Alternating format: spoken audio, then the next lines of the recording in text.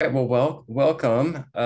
So we go ahead and get started. Today, we're going to talk about exercise and fitness. And there's a lot of different viewpoints on how to exercise, how to stay fit, how to live a long life, how to have, maximize your vitality. So I'm going to give you my point of view and some of the latest research that I've been learning in this area. And many of you may have your own ideas or your own questions. So please feel free to chime in and ask questions. We have you can go ahead and use the Q&A box there to go ahead and ask questions as they come up. Without further ado, let me get ourselves started here. And I just want to frame the conversation a little bit. The screen is black. I'm wondering if other people have a black screen too. Can you not see me right now? If maybe people can comment if they can see me. Someone's telling me that you can see me. Okay, so that person's maybe having problems with their screen. Thank you. So let me go ahead and share this presentation. And if I can just get the right one up. And I want to start with just a bit of a framing here, and really to sort of talk about how we can think about exercise and how do we think about exercise. Hopefully you can see the screen now in my presentation mode, so in the full presentation mode. So when you think about exercise, it's important for us to consider the full range of exercise, which really is thinking about how do you walk through your day to day, as well as intentional exercise. And let me give you an example. And what I mean by that is that you maybe walk through your day and you say to yourself, okay, I haven't exercised, but I've walked a fair amount today. So, I walked with my dog, I walked with during a meeting, etc. And it's important to consider that as part of your exercise. And the reason I'm framing this up front this way is because many of us don't exercise enough because we don't think we have time. And so we just don't exercise at all. It's sort of a 0-1 phenomenon. There's no spectrum of gray here. And it's really important to think about, to sort of redefine what exercise is. When you were a kid, exercise was, go on the playground and you had PE.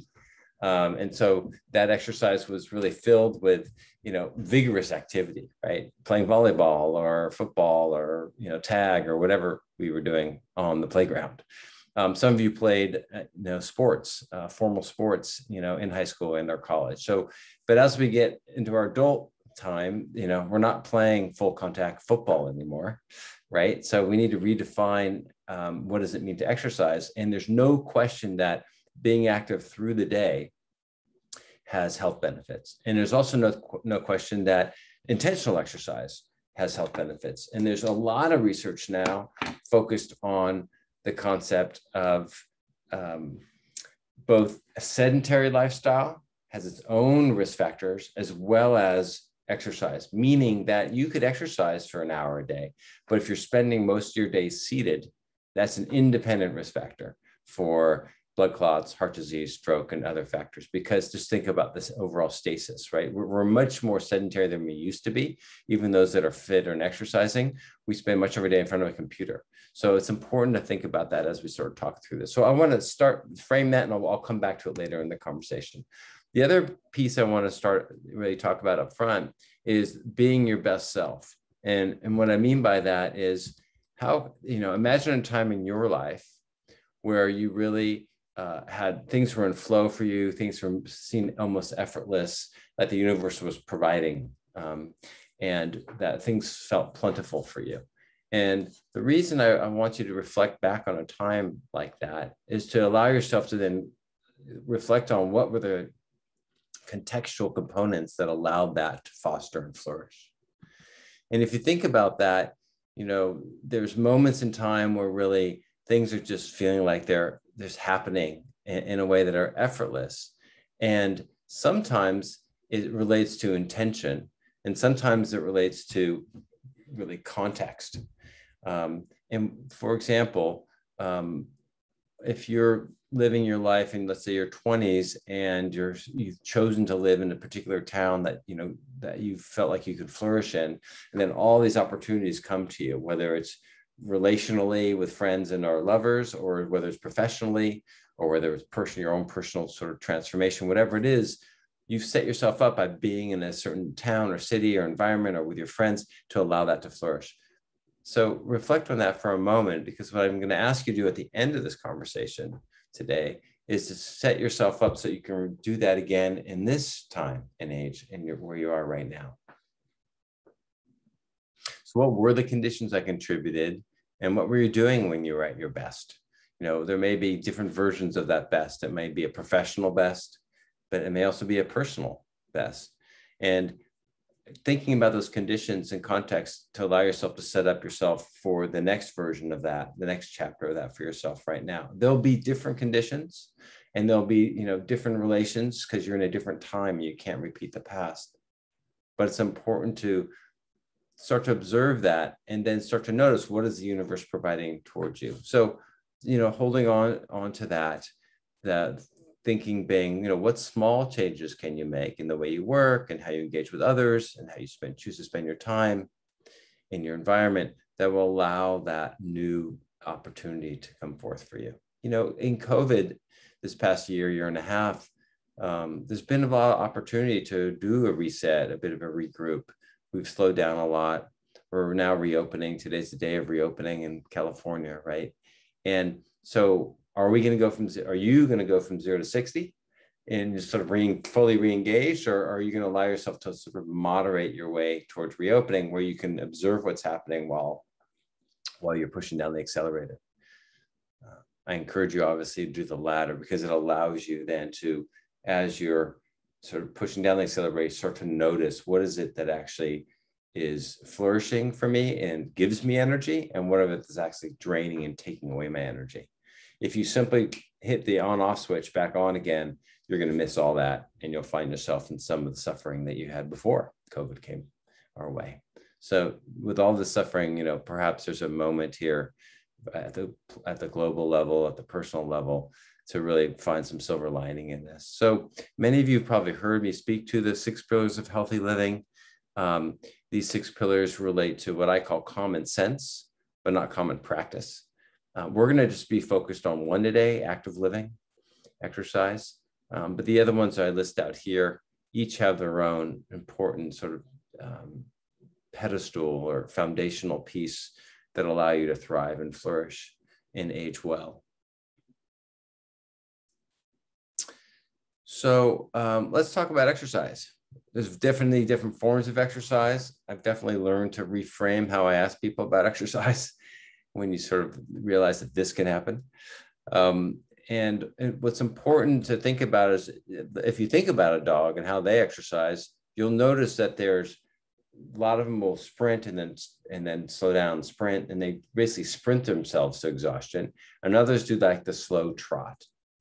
And obviously, in addition, in the course of a lifespan of a dog, you'll notice they may be used to sprint a lot, and as they've gotten older, they know better and they simply trot a lot more, right, for longer periods of time. And that's the transition period that we want to think about as we move towards our aging process.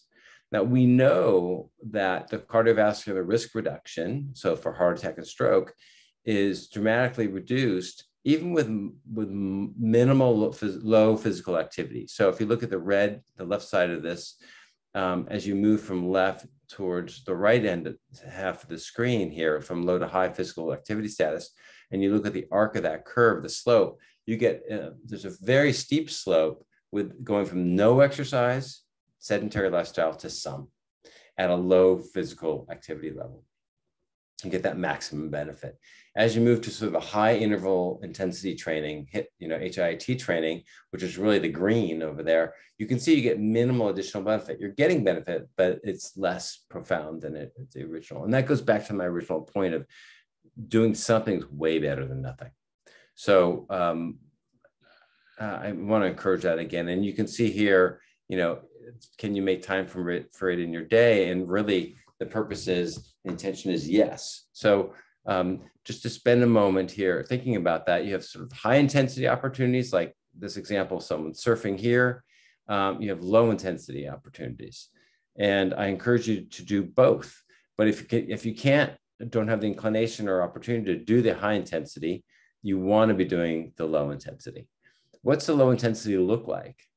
So maybe if you guys can call out some examples in the Q&A or the chat box of what's some examples of low intensity exercise. So walking being one, but please add more into the chat and or Q&A box so we can sort of share that amongst each other and have a conversation.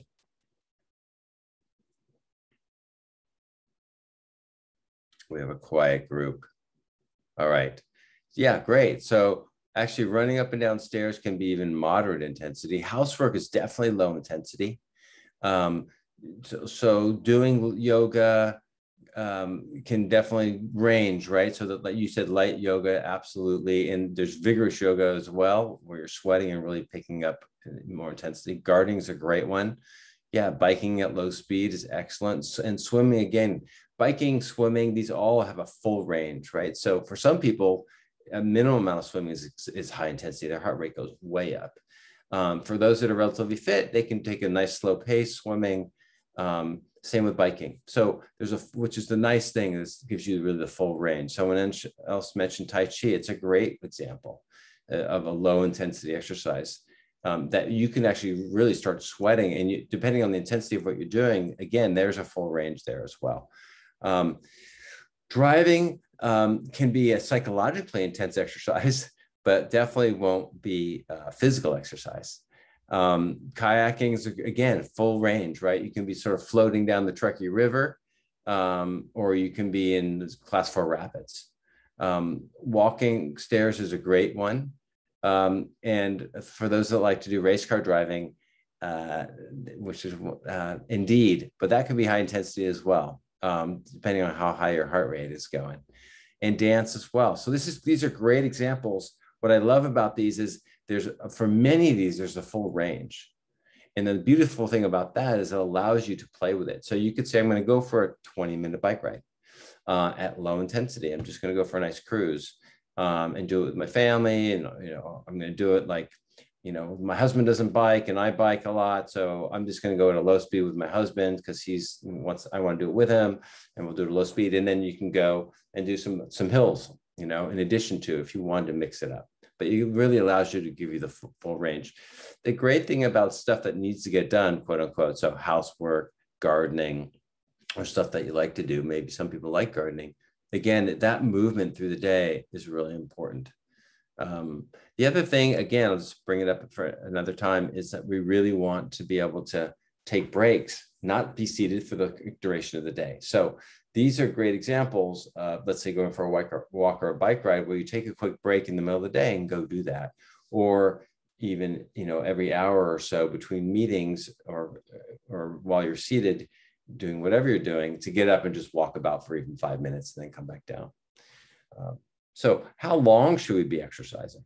So the national guidelines tell us that we should be exercising for 150 to 180 minutes a week. So what does that look like? So a lot of people, for exercising 150, 180 minutes a week, they'll do it all on a weekend. So, they'll go work out for 90 minutes on Saturday and 75 minutes on Sunday. That doesn't work well for longevity because people tend to get injured, right? So weekend warrior, as we move from our 40s to our 50s and onward, is a bad plan. Definitely, I've seen many injuries as a result of that. But for a lot of people, that's when they have a lot of time. So what I encourage people to do then is to spend the other Monday through Friday doing light intensity but regular exercise. And that allows you to range your tendons and your ligaments through the day, every day. And by doing that, you're actually lubricating, you're allowing them to glide through within the fascia, so you don't get the adhesions that you normally would get. Unfortunately, as our general principle as we age is that there's sort of a declining slope, right? And our fitness, our vigor, our elasticity. And it's really important for us to be able to really allow us to say, it's interesting that you guys are saying you lost visual. So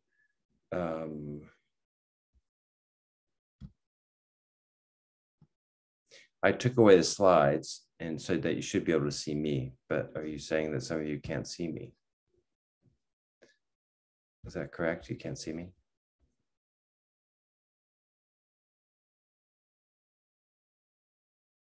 Okay. Some people can't see me, some people can. That's interesting. So what I'll do then is I'll put up the deck again for those, because those, for some reason, some of you can't see me. Which is a little bit unclear. I'm turning off my video and turning it back on, and see if that's helping. So let me just share again. Never had this happen before. It's interesting. So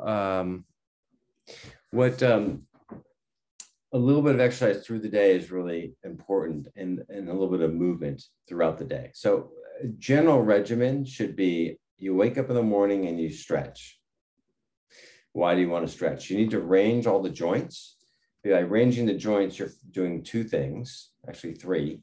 One is the joint itself has debris and other toxins and sort of waste products in it, and it doesn't have great blood supply. So as a result of that, by ranging the joint, you end up squeezing and opening the joint and allow things to flush through, out and in.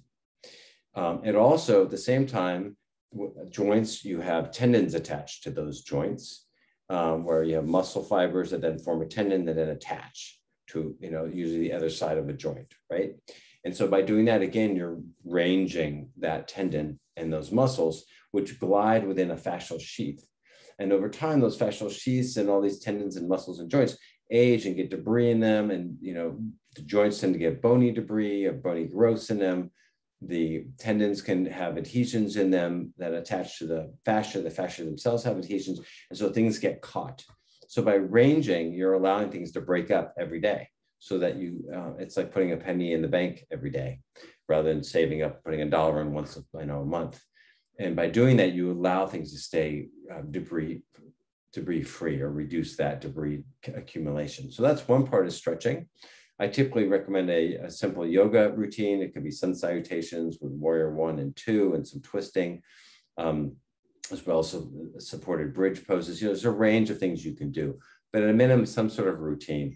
I also recommend people use lacrosse balls, because those, again, can get into areas that you can't normally reach and actually try and break up muscle knots and fibers, the fibers that are sort of knotted, and again, the fascia and what have you. And then third are these guns that are out now, these sort of, hypervolt or theraguns, mobility guns that are like a drill that have a pumping thing on it, like a drill that does this motion with usually a ball or some object on the end that's relatively soft, again, to break up areas that have adhesions and tension. So that as on the regular for 5, 10, 15 minutes every day really helps open up the body. It's like putting oil in the tin man.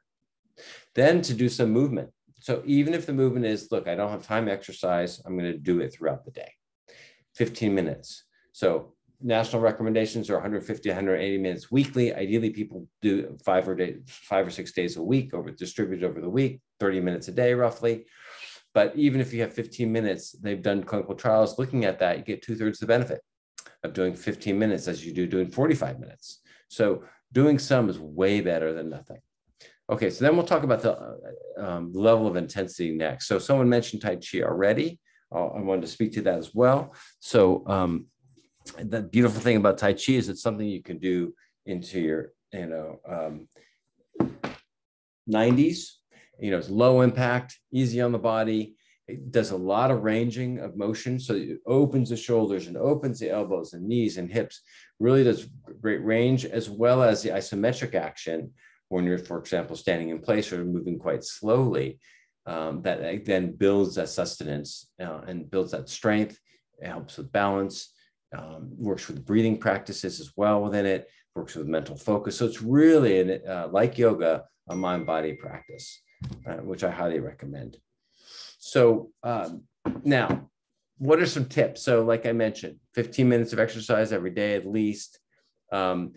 Maybe keeping things visible. Sort of, you have to walk over your shoes, for example, if you're trying to learn how to, remind yourself to walk more frequently or run or whatever it might be.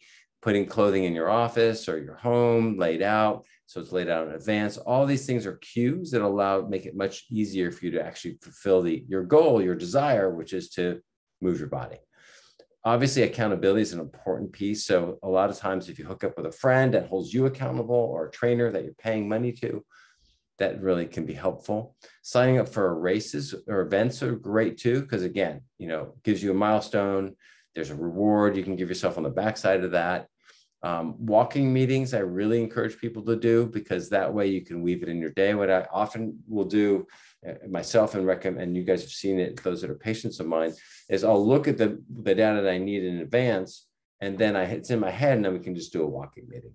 Or we'll sit down for 5, 10, 15 minutes, look at the data, and then whatever that might be, and then go for a walk, or vice versa. I go for the walk and then sit down and finish it off. Let's walk to the cafe, and then we'll sit down there and pop open the laptop, right? So weaving that into your day.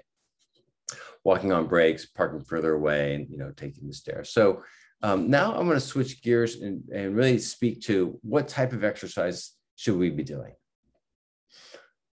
So let me just first speaking about muscle fiber type, and also about different types of fuels that the cells use in order to run.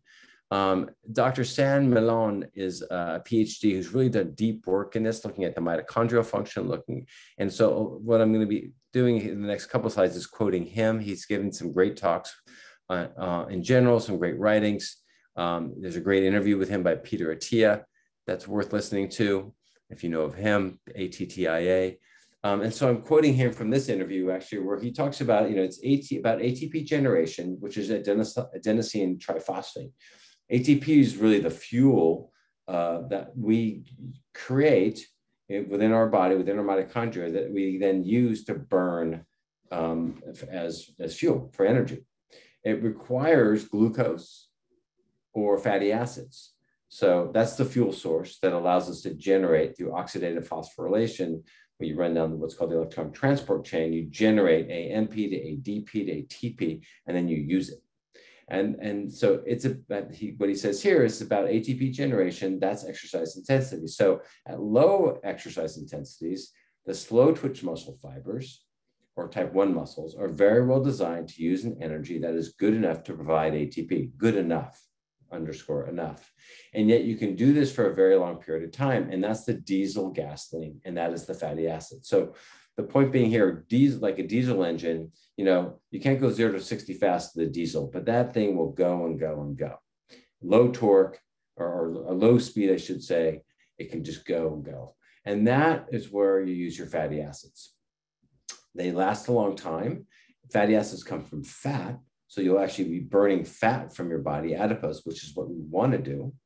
That'll increase insulin sensitivity, right? Because fat in our body stores insulin, creates insulin resistance, and really increases the aging process in our body through every pathway you can think of, including cancer, heart disease, cardiovascular disease in general, autoimmune conditions, and just the function and vitality of our body overall through cellular aging.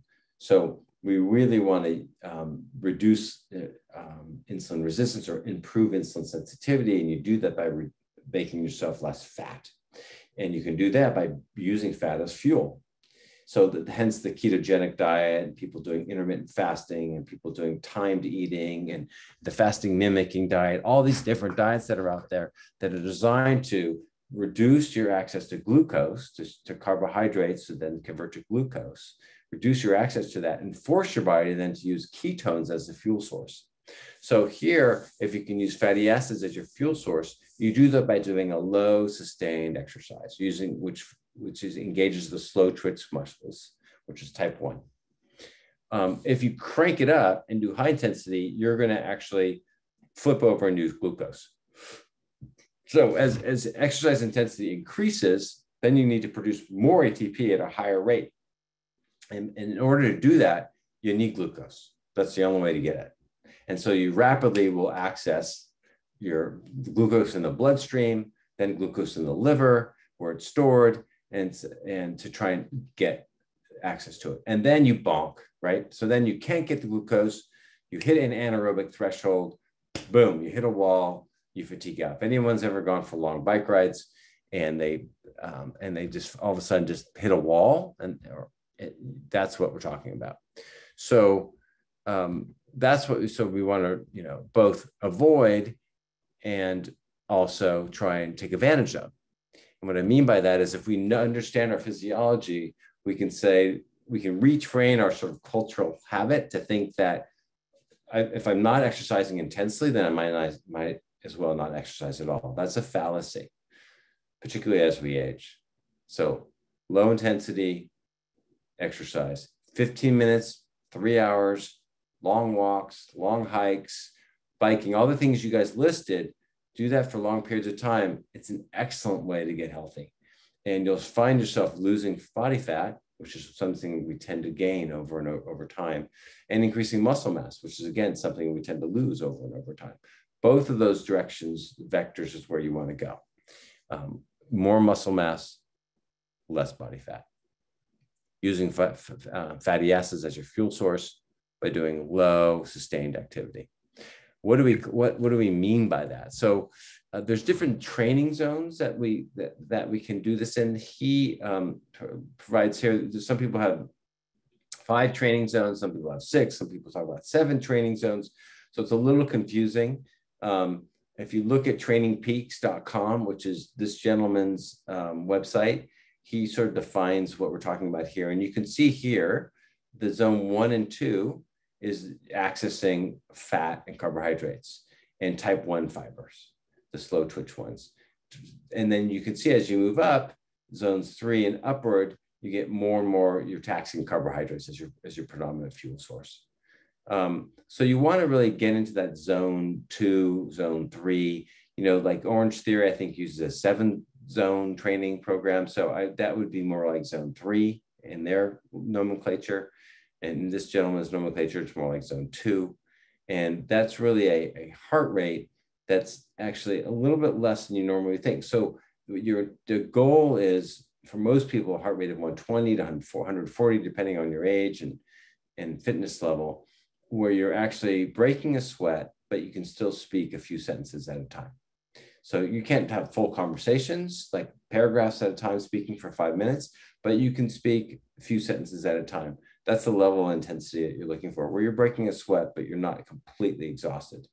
That's the low zone 2. I'd like to pause for a moment and then, sort of address any additional questions that people want to have related to this.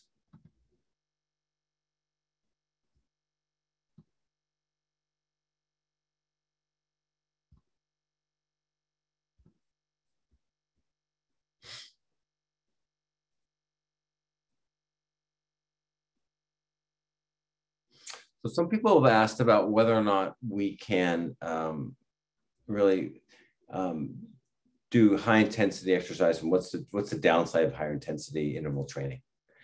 So high intensity interval training is actually excellent, depending on how you do it. So some folks will do basically a sustained sort of diesel rate, as we talked about. You're in zone 2, and then boom, you go up to zone 5, and then you're back down to zone 2. You're back up to zone 5.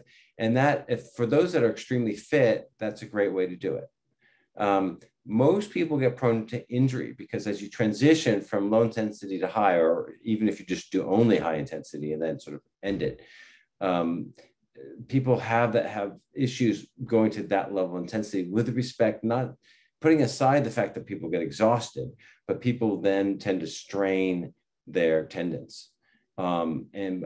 Or they fatigue themselves so quickly that they then injure their joints or their ligaments holding their joints. So as we get older, I only recommend people do high intensity interval training if you have a baseline already of fitness that will allow you then to upregulate. And I also highly encourage people to do it extremely slow and really modulate the version of high to a modified version.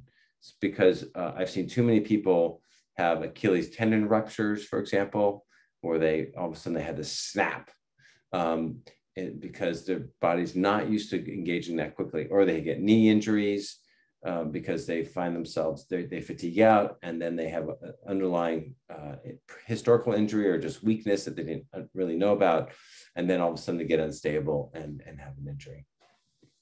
All right, some other questions here.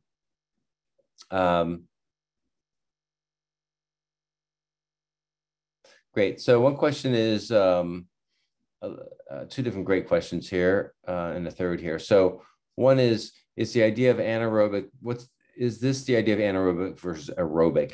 It is, although actually he argues that it's not. But I think for our purposes, because this gentleman's extremely engaged in the research. That is, when we hit our anaerobic threshold, for most of us, actually, that is true. That we sort of bonk out, and then we try to use lactic acid. What it turns out is actually certain high-performing athletes can actually use lactic acid as a fuel source. And so, if you're interested in his interview is really great with Peter Attia, and he speaks to these guys that are high elite athletes. They have a unique physiology that's able to use lactic acid as a fuel source. Most of us can't do that. So for that reason, he starts this notion of anaerobic and aerobic. He says not completely valid, but yes, for the vast majority of us mere human mortals, that's right. So we'll go ahead and do if you hit the anaerobic threshold, then when you hit that anaerobic threshold, that's when you're accessing, you're trying to access glucose, and then you hit that threshold and you can't, and then you get that buildup of lactic acid. Well, as some of you may know, we do VO2 testing here. And when you do that, what you see is people's heart rates dramatically increase as they hit their anaerobic threshold. Their heart rates dramatically go up, and yet their output stays the same or starts declining. And that's, when you're bonking, if you will, if you're a cyclist, that's when there's extra effort being put in, and yet there's no output that's actually materializing from it. And that's when you hit that wall. Next question is, how much high intensity workouts versus low intensity workouts do you recommend per week? So people should exercise daily. So my recommendation is we should be doing low intensity exercises every day. And that could just simply be walking, right? Like all the things we listed before. Then the question is, well, how long? Most of us don't have the time. Ideally, people are doing 2-3 hours of low intensity exercise, throughout the day. Meaning I do a little housework, and I'm doing a little gardening, and I'm going for a little bit of a walk. And I'm just there's a bit of that moving throughout the day. It's almost like you're noshing for food, nibbling all day long, but instead the nibbling is your low intensity exercise. Many of us don't have that lifestyle or that time. So I recommend people at least do 15 minutes on ideally, if you have the time and you're interested in fitness, then I would say 15 minutes of low intensity on your high intensity days. And then on the intensity only days, ideally 45 minutes to an hour. And then on the high intensity days, you're doing 15 minutes of low intensity, plus you're doing anywhere from 15 to 30 minutes of high intensity exercise. For those that don't have that much, don't have the ability or desire to exercise with such intensity, then I go back to, you're way better off just doing low intensity exercise. Do it on the regular, do it for 15 minutes, and you're substantially in a better position from a cardiovascular risk and aging than not doing anything at all. Another question is related to, is our goal to get to high intensity interval training, or can we maintain health and vitality by walking, Pilates, etc., for exercise without doing high intensity interval training? Yes, absolutely. The goal isn't to do high intensity interval training for everybody. There is some science that looks at high intensity interval training actually improving our mitochondria function. The mitochondria is the powerhouse of the cell.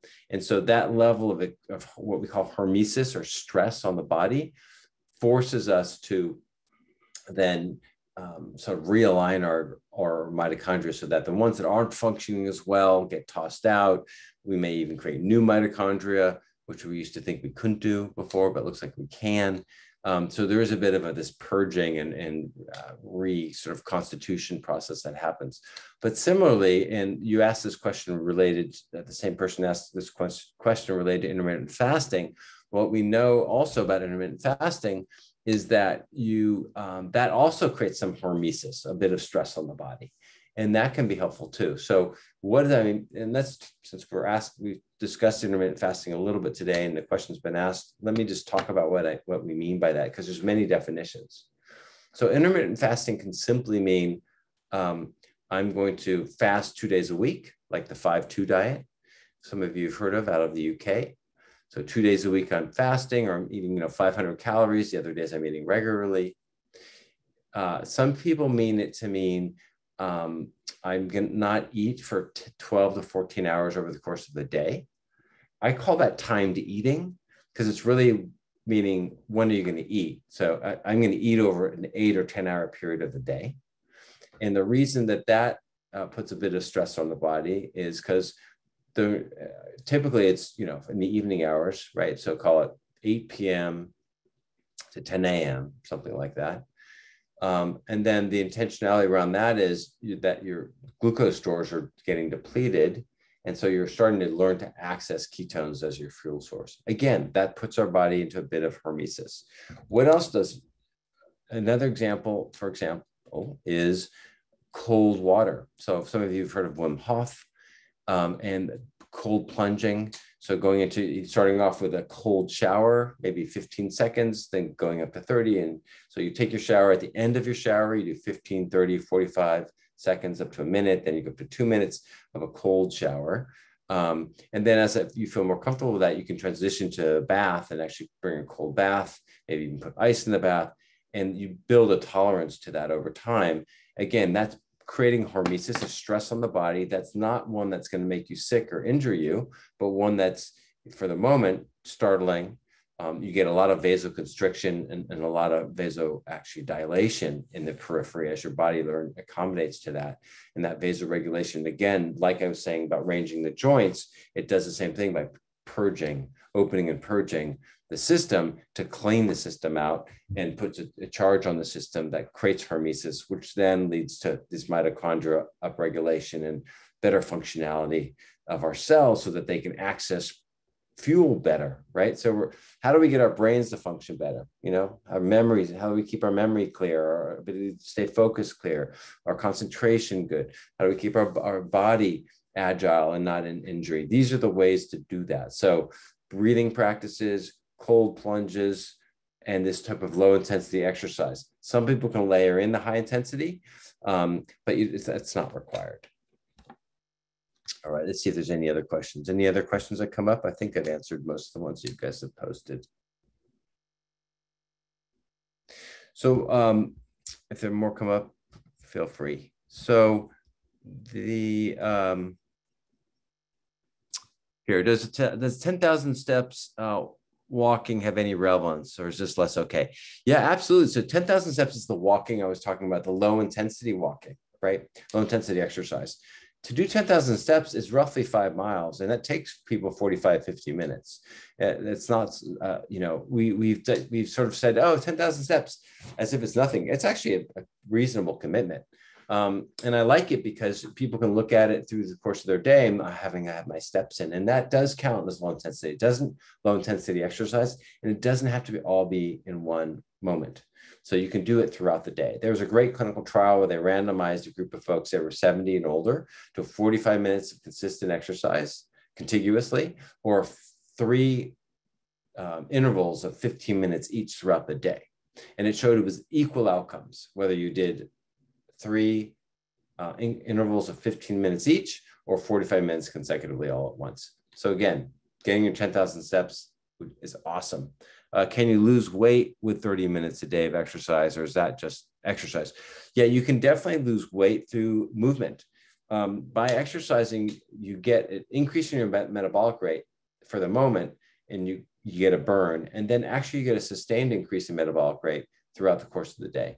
So, 30 minutes of walking at low intensity is not a lot of calories, but it's way better than none. Okay, so moving on a bit, I wanted to just transition here with our remaining few minutes to talk about um, how do you make the changes that you want to make in your life. I mean, we can talk about all this, but then we lose sight of, well, that was great. So like my New Year's resolution, and I'm back to square one on January 5th.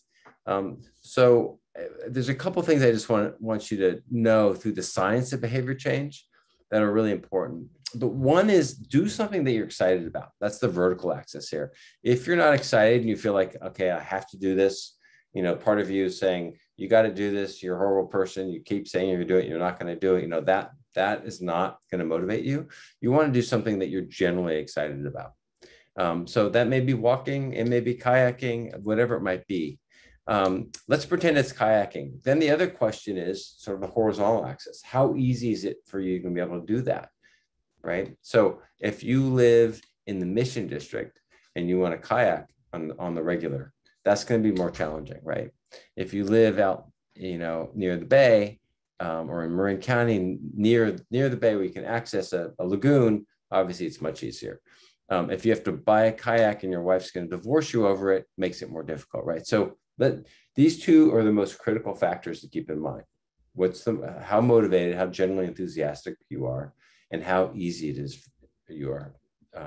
for you to be able to do that activity. When I run workshops with people, what I have them do is take this, and you can do this at home on a big like poster board, and then have people take Post-its, like this, and then spend 2 minutes writing all the things they want to do. So let's say they want to exercise more. So then have them write down, let's say they narrowed it down to, I want to exercise more. Then I will ask you to do is take a Post-it and just write very specific things that you need to do to get there. So what kind of exercise do you want to do? So you may say kayaking, running, et cetera. And then once you hone into, let's say it's running, then what do you need to do to make that happen? It may be I need to buy a pair of shoes. I need to calendar it. I need to have my executive assistant, carve out part of the day for me.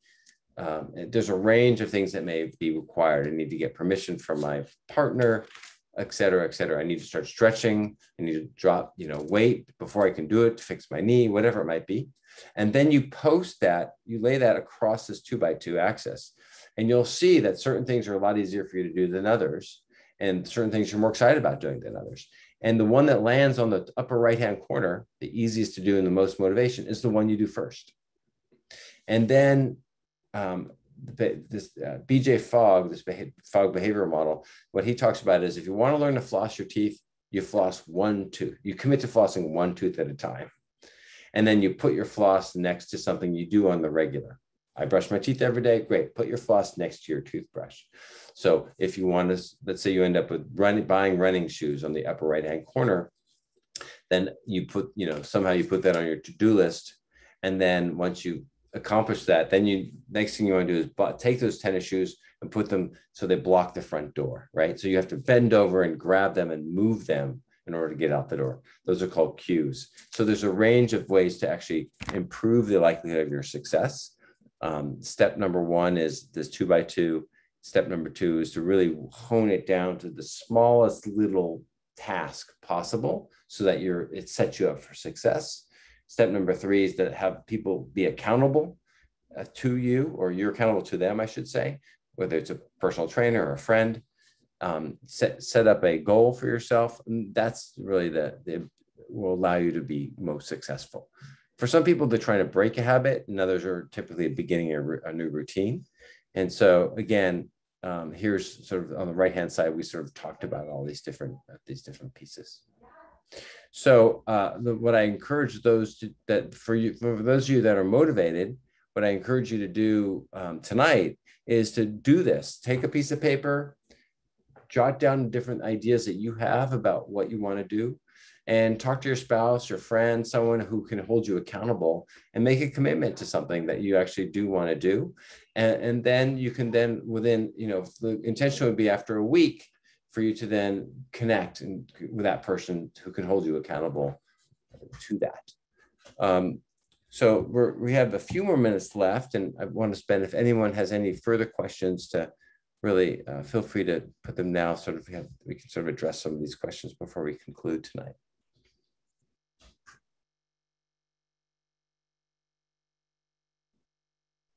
So while I'm waiting and see if anyone else has any other thoughts or questions, just the take-home message here is to think about fatty acids and glucose. So when you're exercising and you're beating yourself up because you're not exercising hard enough, just remind yourself, fatty acids, fatty acids. Go easy on yourself. Fatty acids. You want to burn the fatty acids, meaning you're going to burn the fat off your belly, right? That's a good thing.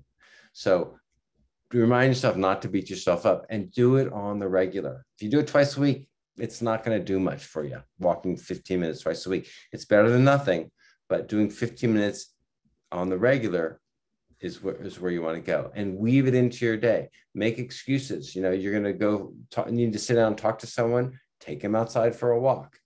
And then, okay, so one more question here. Can the stretching be done at any time of the day? So I typically, I'll tell you my personal routine. I'm someone that has suffered from chronic pain from back issues since I was in my 20s. And so I developed a routine because I had no choice of twice a day. So I do it upon awakening and upon going to bed. Sometimes it's 5 minutes and sometimes it's 35 minutes, depending on how my body's feeling.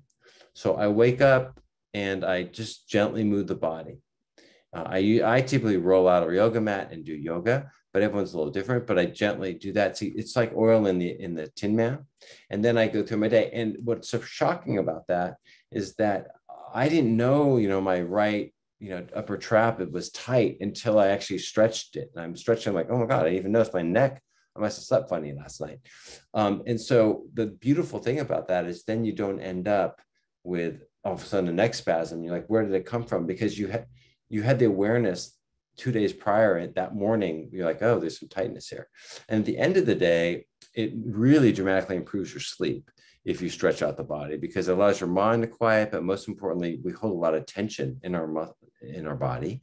The muscles get tight and tense. And by stretching, you can release all that, and your sleep will be profoundly better. And I mean, as a quick anecdote, I can remember when I used to work long hours, and I would get up early and work sleeping 5-6 hours or so. And my wife would just laugh at me because it'd be 1:30 in the morning and I have to get up at 6, and I'm spending 25 minutes doing yoga. She's like, you have 5 hours of sleep and you're spending 30 minutes of those 5 hours doing yoga. But there was no question that the quality of my sleep was better. And now that we have wearables, I actually could document that. It's shocking. So sleep efficiency is dramatically improved. Okay, a couple other quick questions. Light exercise, thoughts on light exercise during an intermittent fast? Absolutely. You need to modulate. And let me just tell you about folks, those that like to fast, depending on how sort of what your general behavior is and how, exercise and your diet, et cetera. Some people feel quite ill in the first few days of their fasting. And it's because there's a lot of detoxifying that's happening out of the joints, out of the fat, where things are being purged. And so people can feel fluish, with achy, swollen joints, et cetera.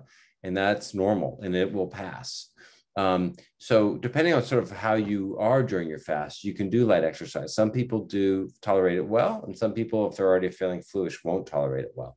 So it's really individualized, but many people that are used to doing the intermittent fasting, it depends on sort of what you mean by intermittent fasting, but let's presume it means a 14-hour fast. You can do light exercise. If you mean on the 5-2 diet, like 2 days you're doing the 500 calories, then you can your body gets used to it and you can introduce it. If you mean like a prolon or the sort of fasting mimicking diet, which is a 5-day fast, typically people can do the first couple of days, and towards the back half, they tend to have a harder time. Or some people, it's the opposite, where they're feeling fluish the first few days and they really don't move much. And then towards the back end, they're feeling better and can do light exercise. Yes, this is being recorded, and you'd love for your husband to see it. So we'll post this on my YouTube channel. It's Dr. Brad Jacobs' YouTube channel. So feel free to sort of find that channel. It'll be posted there. And the final question, would using a roller accomplish the same thing as stretching? They're different, but rollers are definitely helpful. And if you have trouble stretching, rollers is a great way to start. And again, I recommend using a lacrosse ball as well, but rollers are great. And they're a great way to sort of really spread the muscles, move the fascia a bit. But it doesn't quite get the tendon. So where, the tricep, for example, comes and anchors down here, and you're doing the roller along here, you can get the tendon, but you can, if you're not subtle with it, you can actually injure yourself with that roller trying to get the tendon insertion. But doing the stretching itself really will stretch that tendon. So ideally, there's some combination of both. Well, great. Thank you all for your time.